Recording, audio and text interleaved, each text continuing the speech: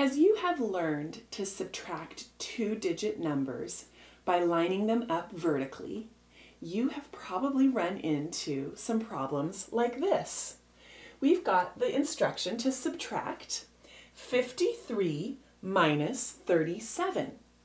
So we line our two numbers up vertically, and we know that we start by subtracting the digits in the ones place. So I come over here and I see that in my ones column I have 3 minus 7, and I realize that I have a problem. I cannot subtract 7 from 3 and get a positive number. And I know that I cannot put a negative number in my ones place in an answer like this. And so to solve this problem, we need to do something called borrowing. So let's take a look at what borrowing involves. I would begin by looking at my 53 in a little different way. And so I've got 53, which is my top number here, and I'm going to look at it as 5 tens and 3 ones. And so I've drawn a little example here. Each of these bars that I have here are a little difficult to see because I've drawn them real small, but what I have in each of these bars is 10 little squares. So 1, 2, 3, 4, 5, 6, 7, 8, 9, 10 little squares make up a bar of 10. So for the 50 part of my 53, I can think of this as having 5 tens. So I've got 1, 2, 3, 4, 5 sets of 10 to represent my 50. And then the 3 I can think of as 3 ones. And so what we need to do when we borrow is that we're going to borrow one of our 10 bars here, and we're going to move it over into the ones space.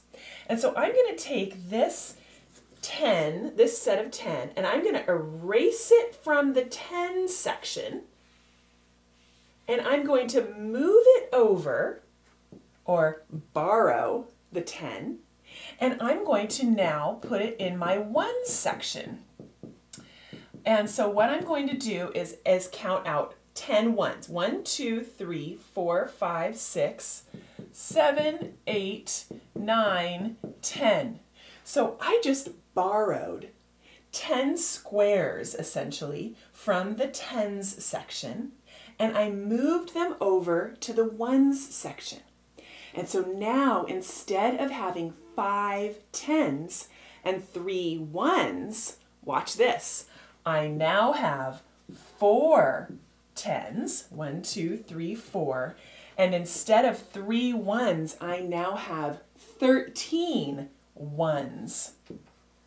I have 13 little squares over here now because I borrowed 10 and added it to the 3. And so I have the same total number of squares in my problem, but I've just rearranged them so that I can do the subtraction. So now I'm going to rewrite my problem here of 53 minus 37.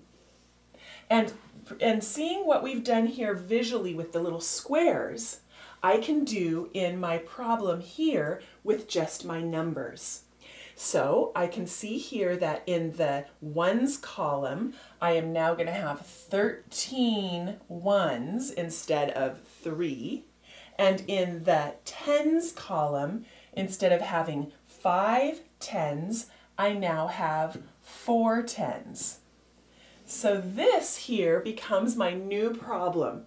Instead of 53 minus 37, I've rearranged it, and now I've got a 4 instead of a 5 in my tens column, and I have 13 ones to work with now. So now I'm in good shape to do my subtraction. 13 minus 7, I have a positive answer of 6. And so I can go right below my 13 and my 7 here and put my answer of 6. 13 minus 7 equals 6. And then I move over to my tens column and I simply do my subtraction here. 4 minus 3 equals 1. And so you can see that once we've rearranged and we've borrowed from the tens place, it really becomes a very simple subtraction problem. 13 minus 7 equals 6, and 4 minus 3 equals 1. And so I now have my solution of 16. 53 minus 37 equals 16. Let's look at another problem of subtracting where we're required to do some borrowing from our tens place in order to subtract the digits in our ones place. So the problem we have here is asking us to subtract 13 minus 7. So we're going to go ahead and set this problem up in the same way that we set up our two-digit subtraction problems, but in this case we have a two-digit number, 13, and we're subtracting a one-digit number from it, 7. So we want to make sure that we line up. We always have to line up our numbers that are in the ones column together and any numbers in the tens column together as well.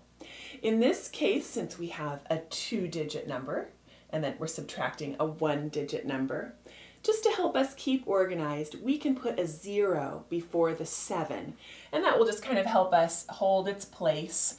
0, 7 is the same value as 7, and this makes it look a little bit more organized with a two-digit number and a two-digit number. So let's begin again by subtracting the digits in our ones place. So we look over here and we see that we have 3 minus 7. But our problem is that we can't take 7 away from 3. There's not enough numbers here to take 7 away. And we know that we can't put a negative number in our ones place in an answer like this. And so what we're going to do is we're going to work on some borrowing again. So let's look at our 13. And instead of just having it be the number 13, we're going to break it up a little bit. And so we're going to look at this 1 here. So I'm going to draw a little line between my 1 and my 3, representing that this is my ones column and that this is my tens column. So in my tens column, I have 1, 10. So let's make a little 10 bar here. 1, 2, 3, 4, 5, 6, 7, 8, 9, and 10. So here I've got in my tens column 1, 10. And in my ones column, or in my ones place, I have 3 ones. So I'll draw these separated because they're just ones. This one's all together because it's representing a 10. And so what I'm going to do is I'm going to borrow this 1, 10 from my tens column, and I'm going to move it over into my ones column. And so over here, I now am going to have, 10 separate little ones. So 1, 2, 3, 4, 5, 6, 7, 8, 9, 10. So I've taken this 10 from here, and I've borrowed it, and I've moved it over into my ones column. So I still have the same number of squares. 1, 2, 3, 4, 5, 6, 7, 8, 9, 10, 11, 12, 13. I still have the same number of squares, but instead of thinking of it as 1, 10 and 3 ones, I now think of it as no tens and 13 ones. So I now have 13 ones to take 7 away from. So if I were to rewrite the problem here, I would borrow 1 from this tens place and make this a 0, And in my ones column, I'm going to make this 3 a 13. And so now looking at my ones column, I know that 13 minus 7 is 6. And I put my answer here. And in the tens column, I've got 0 minus 0, which is just 0. And I could write it, but I don't need to. And so I can just leave my answer here as 6. So subtract 13 minus 7, and the answer is 6. Understanding this concept of borrowing is very important, and it's very important that you practice a lot of problems in which you need to practice borrowing.